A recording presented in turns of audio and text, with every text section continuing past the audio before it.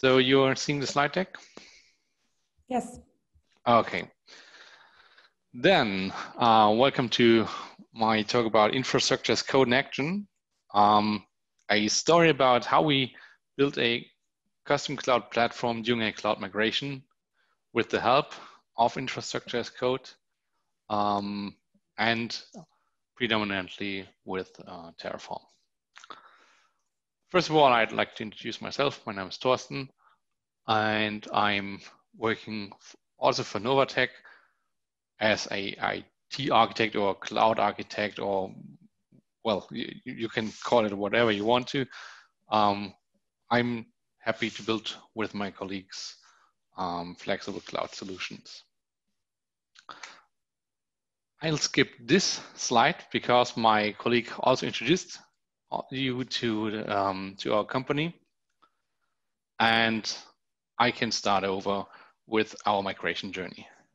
So, as I just said in the title, we have been submitted with a cloud migration, and the application landscape which we are tasked to migrate was something we were developing for, I think, 5 years.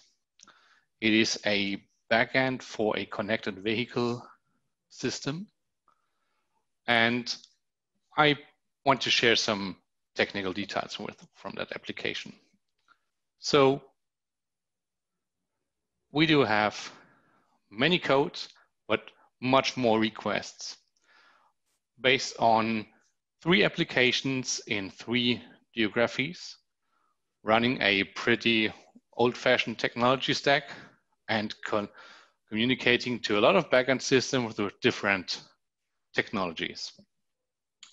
So storing data in a DB2 database, running and communicating with JMS, REST, and SOAP.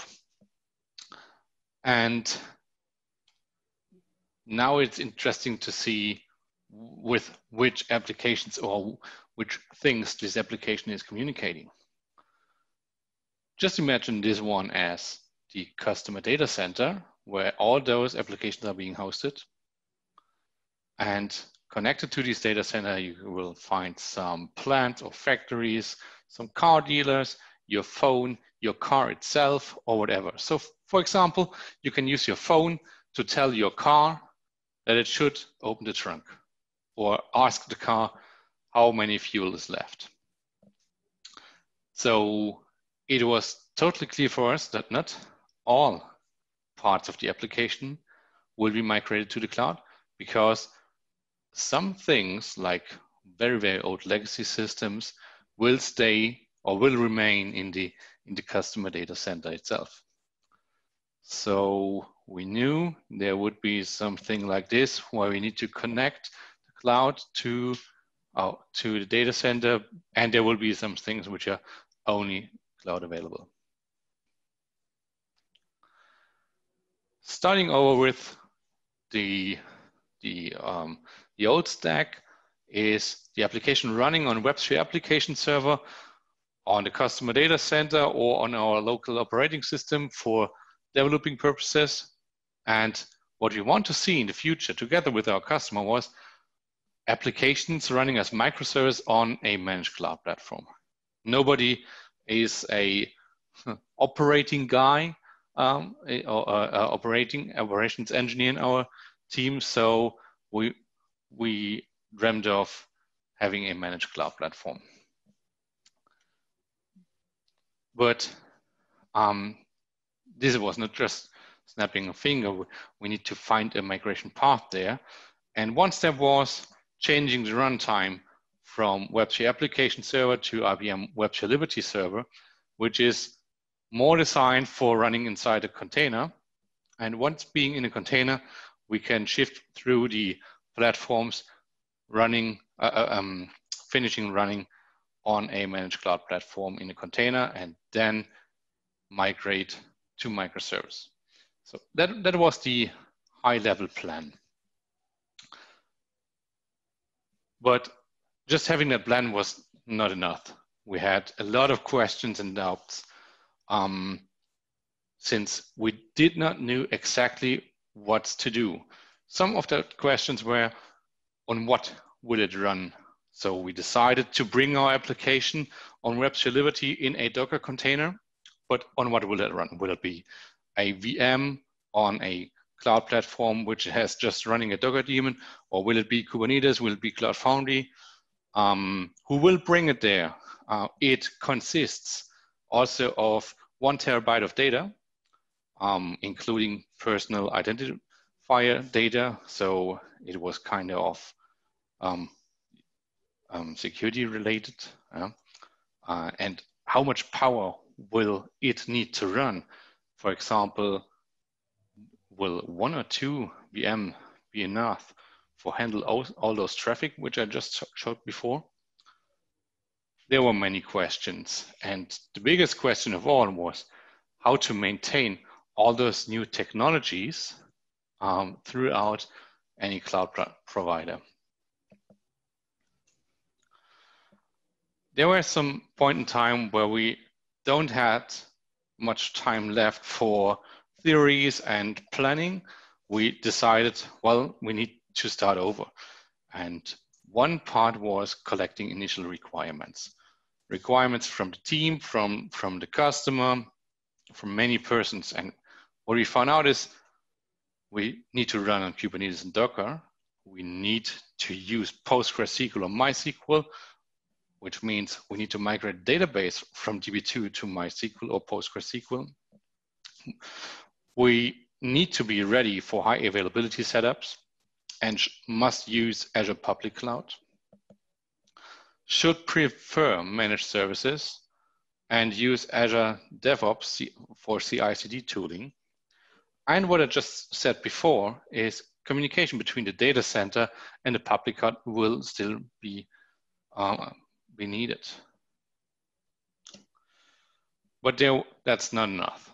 We should avoid a vendor login, which is a very generally formulated requirement. We should encourage team self-service, which means there must not be one guy you need to ask for, I need a new database.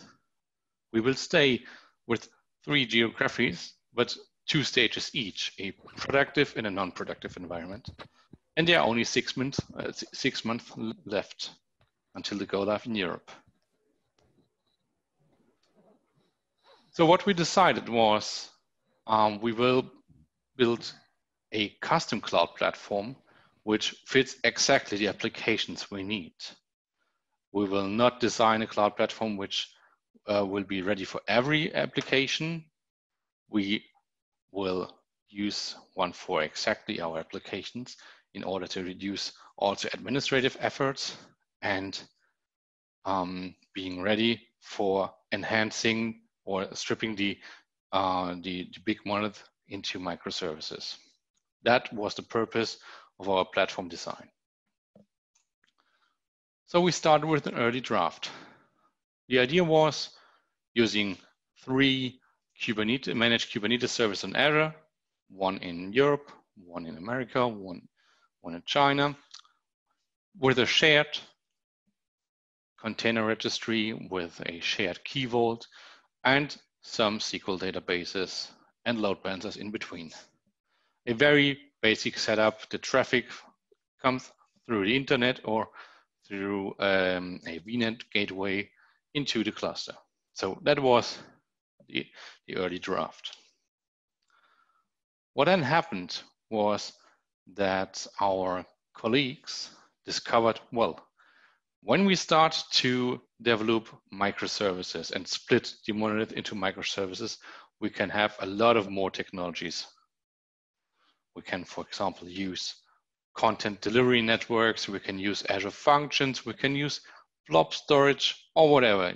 All those resources which are available on a cloud platform can be used in the future for our new application, for our new microservices. So the picture became more complex. And what we need was something like a reproducible environment.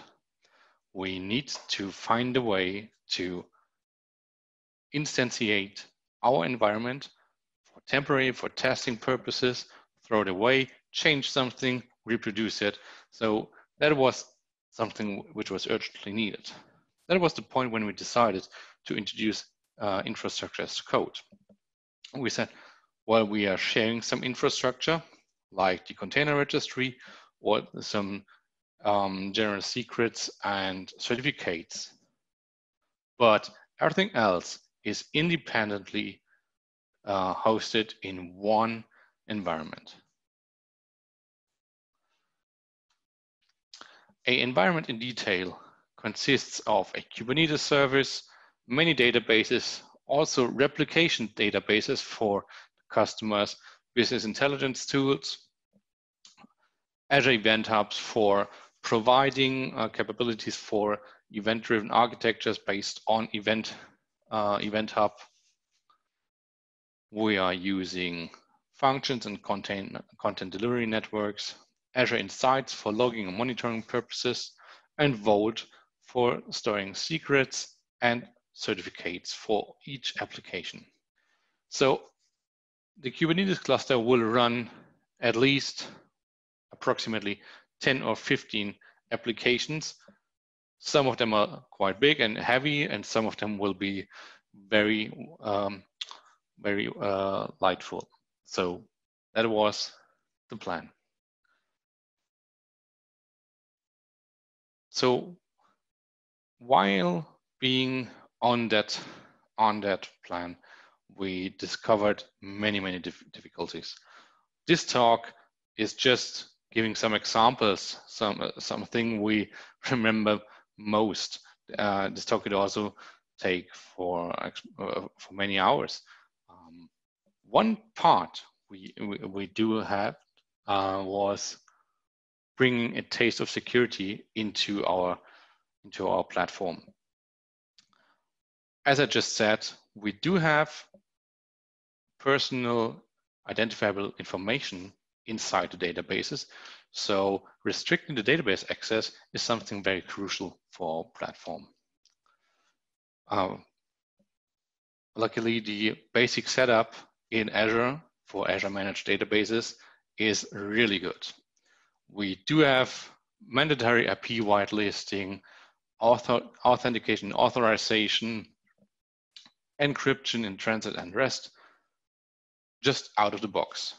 We also have something like advanced threat protection. So there isn't artificial intelligence which is introspecting the traffic through and throughout the database and looking for something anomaly. So the question was, well, is that enough? And just by asking this question for security, the answer is most of the time, no, it isn't.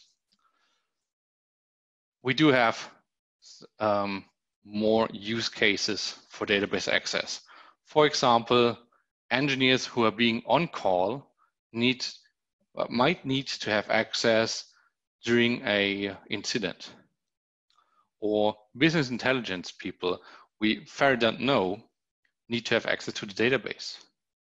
So what we need is a fine granular database access provisioning process. It must be restrictable, auditable, and approvable. So we were looking for ideas how to implement that. And what we found out is that we can use Azure DevOps for creating a pipeline, very straightforward for that audit purpose.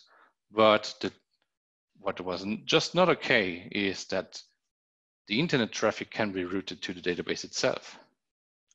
What would be okay is put the database and Kubernetes in a VNet in combination with a request process.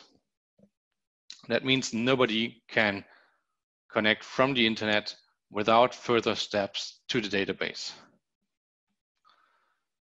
As this talk is about infrastructure as code, I'd like to show you how to do that with infrastructure as code.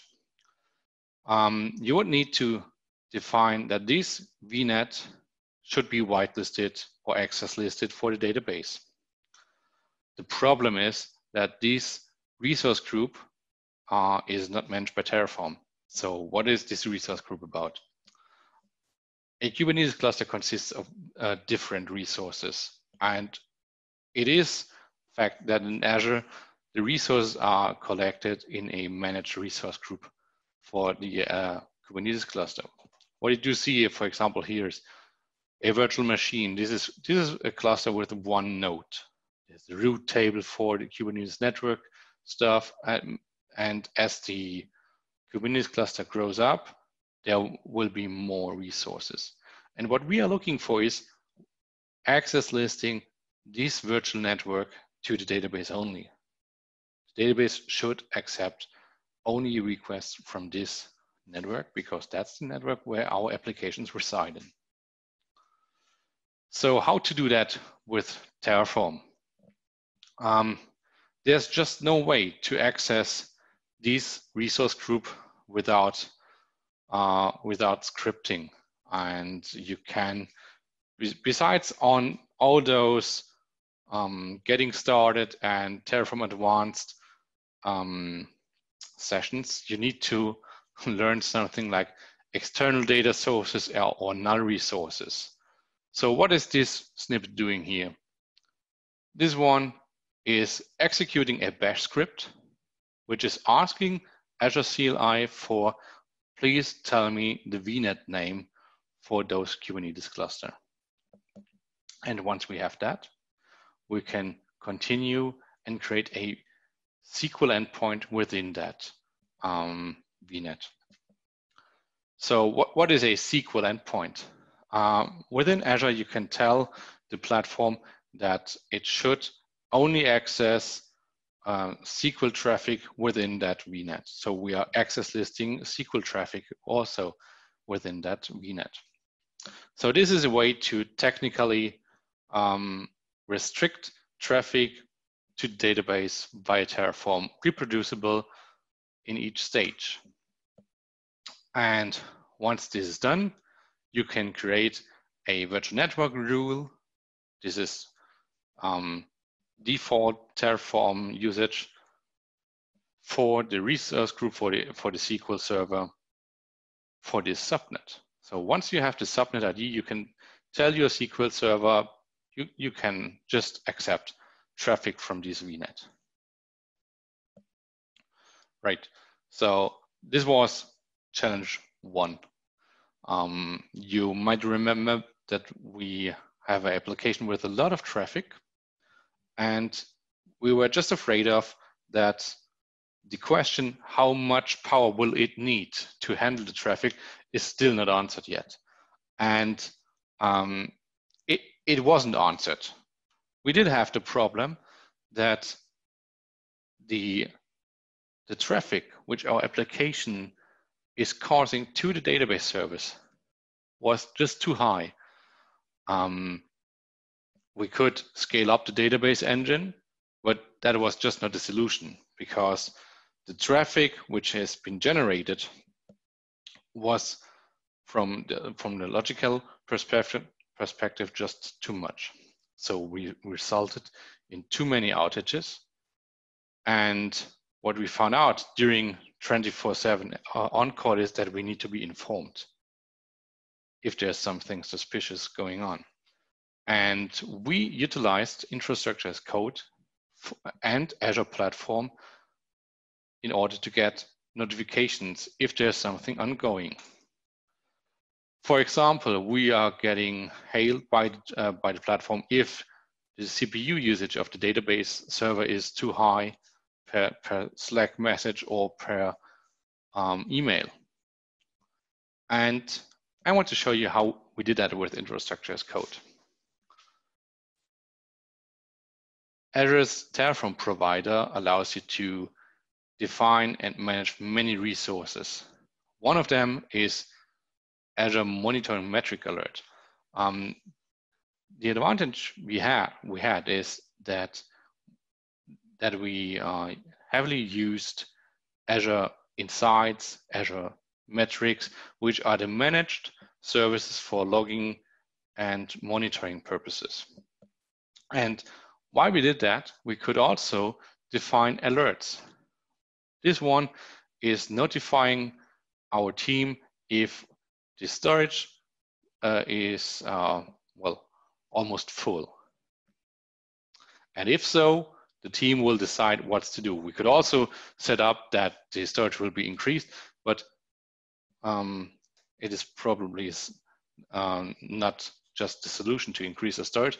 Maybe there are too many things left which has to be handled manually. Next step is getting high available. Well, that was one requirement which we collected. And the question is, if our Kubernetes cluster will, or our deployment will freeze or stop working, what will happen to the application landscape? We found out that, well, we remember that there was many traffic and that we probably need more than one cluster because our applications, if one application goes down, it will force other applications to go down as well. And if we design the application landscape more flexible, we can shift over to several deployments amongst many clusters. And what we use from infrastructure perspective is Traffic Manager, which enables us to define DNS-based load balancing across many regions. We decided to use Traffic Manager also for checking if the application is still available.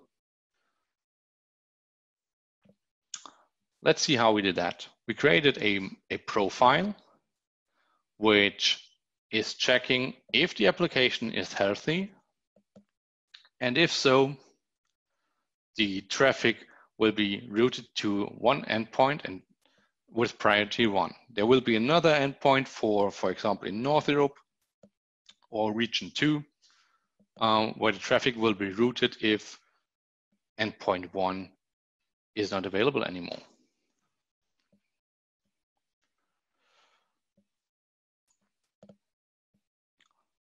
Well, next step was being live in Europe, being live in America.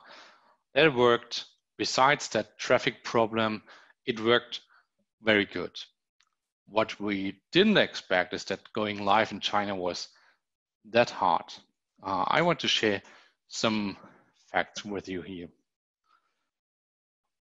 Within the 2 other geographies, we just need to change variables from West Europe to US East, for example. But there were many more things to do for China. And we knew that there's something like the Great Firewall, but we didn't know how this will affect on our application. The Chinese Azure instance has some more limitations compared to the global instance. For example, we cannot use Azure DevOps, which is our default tool for CI/CD purpose.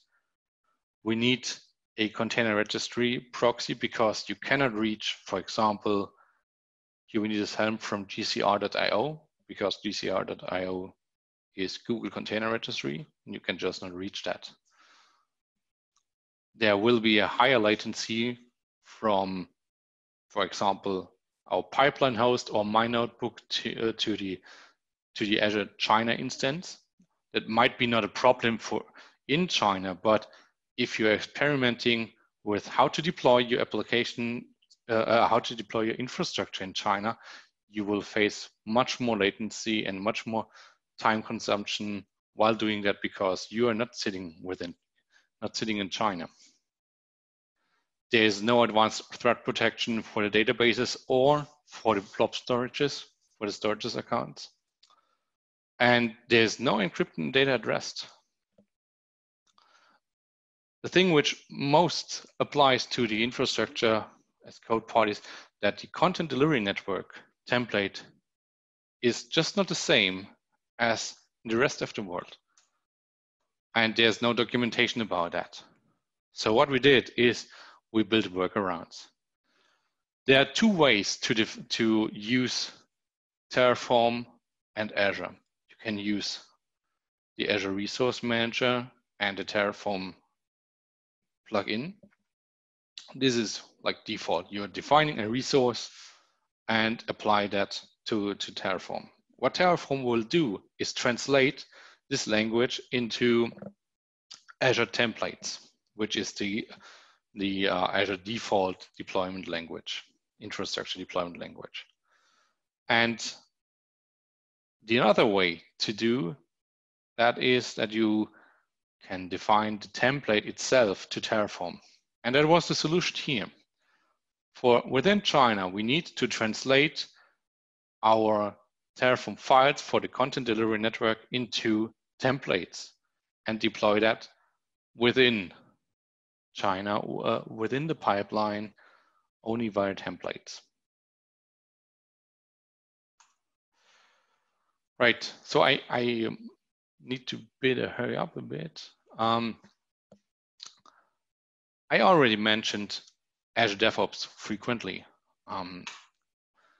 What we did with Azure DevOps were creating a pipeline which automatically deploy infrastructure on any Azure instance and with auditable and approval steps, which means we will execute a plan before, and if that's on prod, somebody can reject that. So somebody can be another team member, but not yourself. You can see, for example, on non-prod that the environments are being consistently recreated on fully automatically.